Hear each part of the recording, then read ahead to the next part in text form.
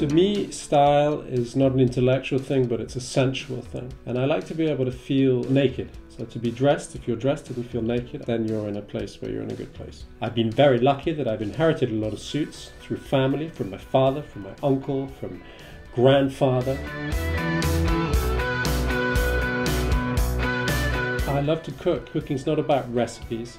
It's about ways of doing. It's about a sensorial engagement with the product, not an intellectual engagement with the product. And it's about giving yourself joy and bringing joy to others. It's the vitality of the raw ingredient, which is really going to be the major part of the determining factor of that which is going to define to what level the dish is a success or not. I grew my own tomatoes, as I do all the years. I made a tomato sauce. So yesterday I had a pasta al pomodoro with sauce 2010, Daniel du Garde-Manger de la Falaise, with some of my basil oil.